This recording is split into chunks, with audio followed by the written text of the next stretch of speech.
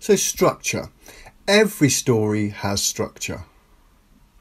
Structure really means different parts to a story.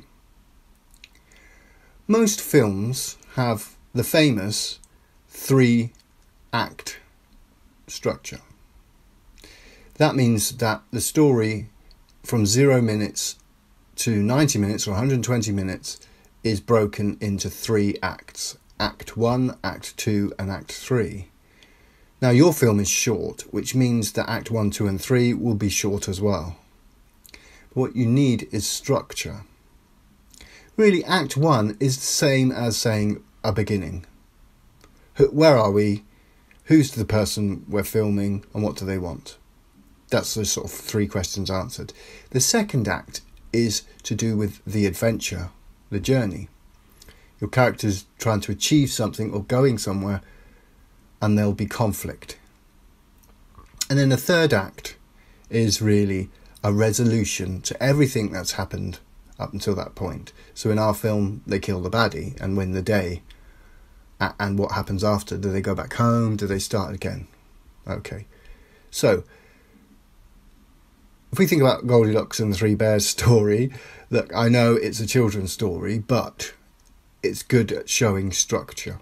So Act 1, Goldilocks decides she's just going to walk out from her parents' house and go for a nice stroll. And then Act 2 is where all the action happens. So Act 2, she becomes hungry, lost, and finds the house in the woods. Now, remembering she's an active character, she decides actually she's going to go in that house and get some food. So she goes in the house, there's nobody there. She thinks, great, there's some porridge there, I'll have that. I'm a bit tired, I'll go to bed. Then some of the real action starts and the bears come home and oh my god, all hell breaks loose. So that's still Act 2. And then everything changes in Act 3 when she runs back home and she finds her way home. That's Act 3. So Act 1 is finding out who Goldilocks is and what she wants. And then Act 2 is the adventure. Finding the house, doing all the activities, eating the porridge, and also the conflict with the bears. And then when she escapes, it becomes Act 3. It's the resolution. She gets home. She makes it home safe, thank God. That's the resolution. And it needs to be the same in your film. You need to start with a setup. Who are your people? What do they want? Act 2 is them trying to achieve something, trying to do something, or going somewhere. And Act 3, they've achieved it and the issue is resolved, but what next? What happens to your character afterwards? So I want you to start thinking about your film in terms of parts. Act 1, very quick. Act 2, slightly longer than Act 1. And Act 3, fairly quick again. So we're talking about a 15-minute film, for example, really that works out at 15 pages of script. So, you could have 5 minutes Act 1, 5 minutes Act 2, 5 minutes Act 3, so that's 5 pages for each. Or you can make Act 1 shorter, 3 pages. Act 2, where all the action happens, needs to be longer, so we'd say maybe 7 pages. And then 5 pages for the resolution, Act 3. So that's the 3 parts. So I want you to start thinking about your story in parts. What happens to your character? You know your character now, they've got a lot of background, so how do we introduce them?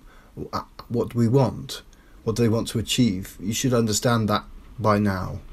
Who are your antagonists? Who are they clashing up against? It doesn't have to be a person, it could be an entity, it could be a bank they're fighting, or maybe a court. It could be anything like that. It could be a person, but it could be a thing. It should be something that is at cross purposes to your character. And those cross purposes come together in a clash and conflict.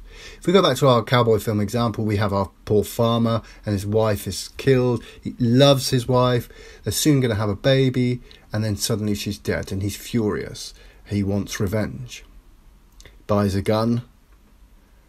So Act 1, we have what's happened to his wife. So they have a normal life, a normal family life, and then the horrible thing happens, which changes this whole world, and that change is the difference between Act 1 and Act 2.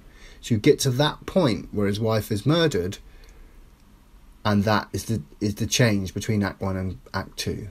It's the change where everything changes. So in your story, things will be normal, and then pow, everything changes. And that is the point where your Act 1 becomes Act 2.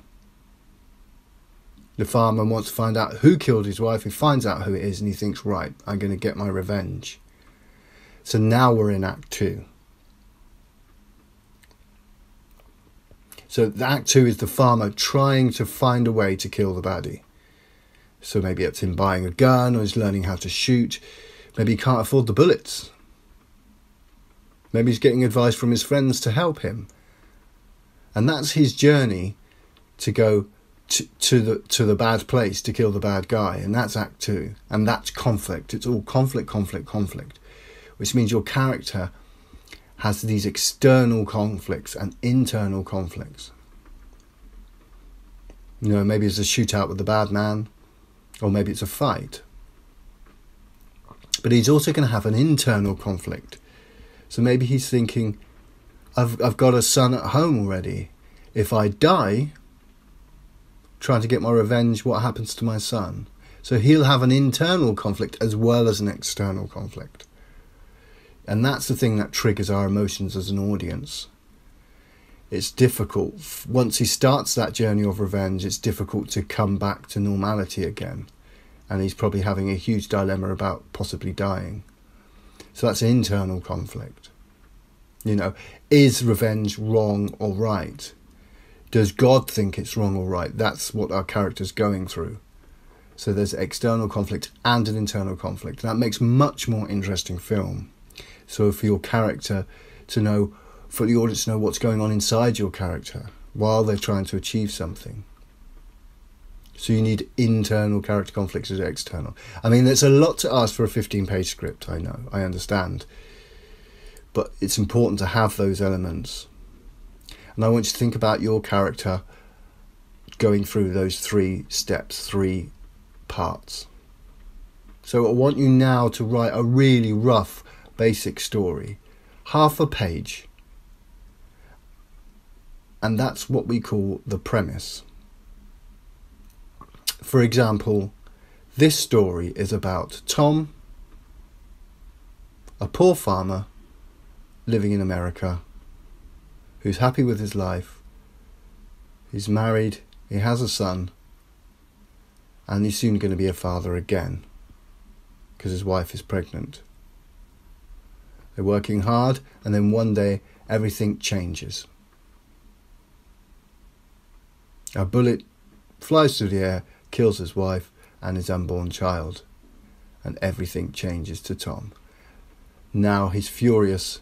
He wants revenge on whoever fired that bullet. And it's the bad landowner. Okay? That is your premise. And that's your basic story about what is happening, what happened to Tom. And that's a premise. So I want you to write a premise, half a page, that's it.